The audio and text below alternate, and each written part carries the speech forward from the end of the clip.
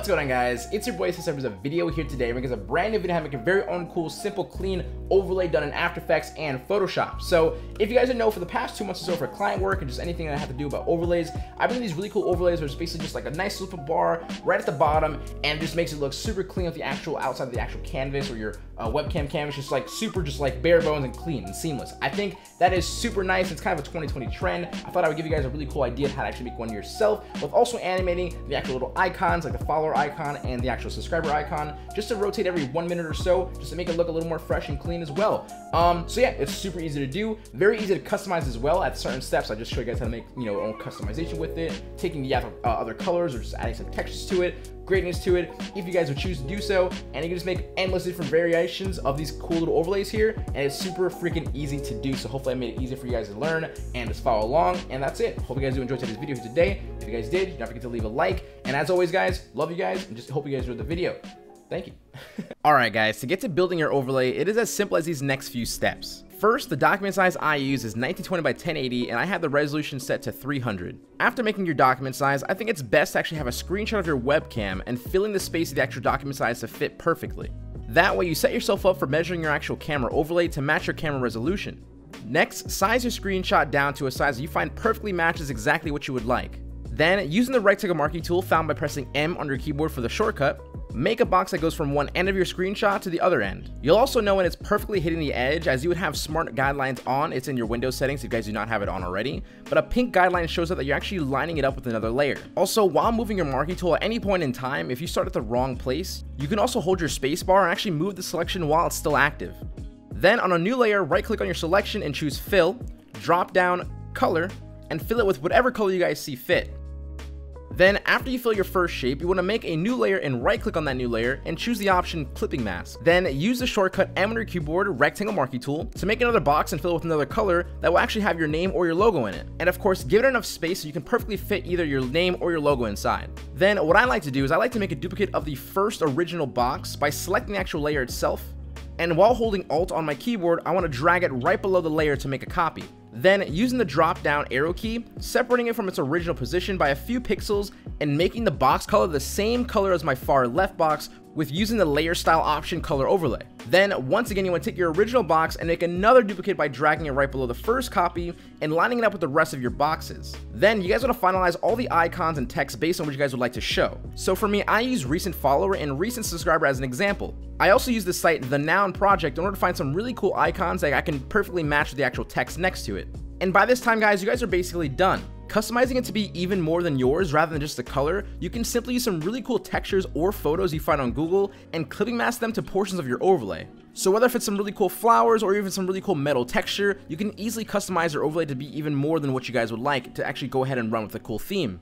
Also, keeping a mental note that clipping mask gradients can also give you a really cool another look to your photos. But once you guys are all done, you want to make a group of everything in your PSD besides your icons or anything else that you'd like to put in motion. Also, deleting your screenshot if you of course had one. You can either select multiple layers by holding Control on your keyboard while selecting each and every single one, or using the Shift key on your keyboard to select the actual top layer, then while holding Shift again still, select the bottom layer, and then it'll select basically everything in between, making it a lot faster for you guys to actually select everything at once. Then following up with either Control G to make a group, or just right click Merge Group from Layers.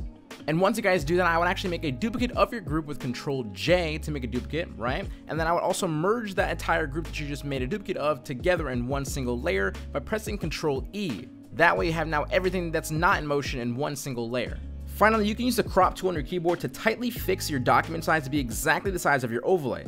That way it would help you guys out a lot when you're actually sizing it up in OBS. Lastly, save your PSD to a place you can find it and get ready to open up some After Effects. Alright guys, now we're inside After Effects. I'm going to show you guys how to make a really simple, quick animation to make your stagnant overlay just look a little bit better, and we're just going to jump right into it, okay? So I'm inside After Effects. For us to actually open up our PSD or the things we just saved from Photoshop, we want to go to where it says File over here, right? Then we want to go to where it says Import, and we want to choose File once again.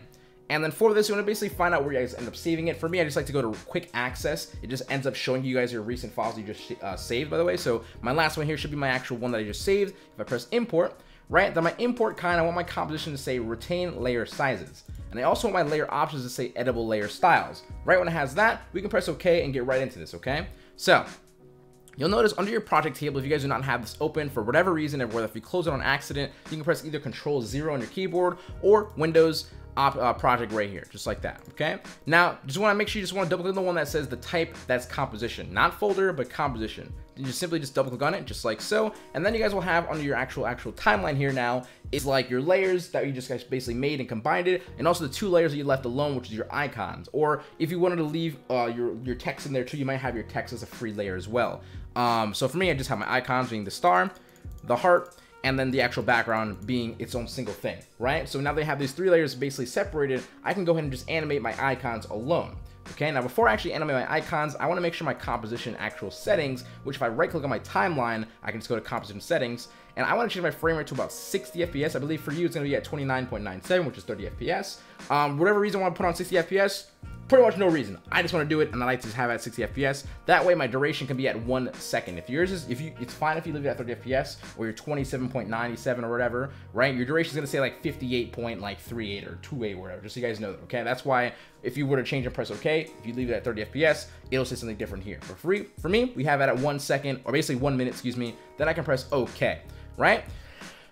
Now we're basically good to go and go ahead and just jump into actually animating this really simply and quickly. So the thing we're going to do is we're going to just click on the actual icon itself, press P on your keyboard. Then I want to have my position open. I can just go to this layer right here. This is the 3D layer. I want to make sure I click on this for both my icons realistically, but I'll just click on one for now. But I'll click on both. That's fine, right? And then I'm going to go ahead and just use my position keyframe, X and Y. Whatever reason, just want to have those there just in case I want to change my position as well. But realistically, all you have to really have is your Y-axis keyframes. Right, so for the Y-axis is basically going to rotate us in like a nice, perfect, like keeping our face like perfect, but also just rotating it that way rather than Z-axis rotating it like this way, right? So that's what our Y-axis is doing. So these numbers are actually telling you right here is basically number of rotations and then the amount that it basically is, right? So for me, I just want to change this to 0. Right, that's the first keyframe. Now if I just move it up to around maybe like let's just say like 4 seconds, right? 4 seconds, and I'm gonna go over here and just change this number of rotations to 1.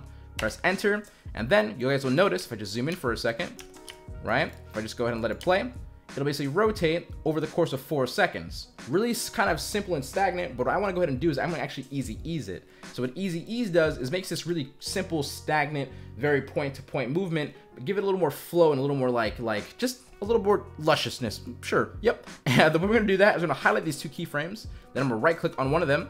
We're going to go to keyframe assistance and go to easy ease. It'll change your simple keyframes to an actual little hourglass. And then you want to go to this layer right here, which is the graphic editor. Under the graphic editor, you want to highlight just like so. Zoom in if you guys want to with this bar right here. Then I'm going to take this yellow anchor handle, right? I'm going to take this, I'm going to push this in. Then I'm going to push this left one over here, so maybe the right one to the left as well, inward, right? So if I go back to this little 4-second mark, you'll see if I press play, it'll be a more sort of very fluid movement. It just makes it look super, super clean. And that's exactly the same thing I'm going to do for this other one right here, okay? So I'm going to just press P on my keyboard, turn on the layer, it's already on, perfect. I'm just going to actually click on it again so I can bring it up again. Y-axis, and for me, I'm going to go to 4 seconds once again. I'm going to take this, 1, highlight them both, click on it, keyframe assistance, easy ease. You can see how very, very simple this is. Push this in, open this, and I'm going to actually move this a little bit further over towards the middle. That way we have like one thing rotating, and it kind of feels like it's passing it to the actual subscriber one. So if I press play, boom, this is going to start rotating. Then it kind of passes it onto this one, right? So it kind of looks really cool, sort of like flowy motion towards the actual thing. So then what happens at the end is it's going to go for basically 1 full minute. And after the full minute, right, when it gets to the full minute, if you guys have your OBS option file on loop, it'll just kind of reset itself and go, hey, we're going to spin again. Basically, the size of your actual composition, or your timing of your composition, if you have it at 1 second, it'll take 1 second. 1 minute, excuse me. But if you wanted to have 30 seconds, it rotates every 30 seconds. You just basically change your duration from 1 minute to 30 seconds, okay? So, by the way, it goes milliseconds here. Then this is now including your seconds.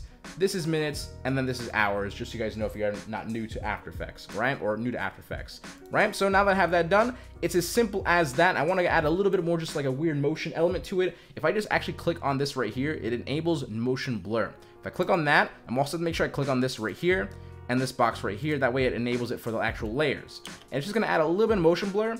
Whether if you guys see it or not, it's not too quick or of a big of a whoosh, but it also adds a little bit more, again, kind of like that nice quality feel to it. Realistically, if you can't really notice too much, if you ever do anything other big movements and you add some motion blur, it will show up. Okay, so when you guys want to add it to render queue, I would just go to composition and then add to media encoder queue, and I'm gonna press that just like so.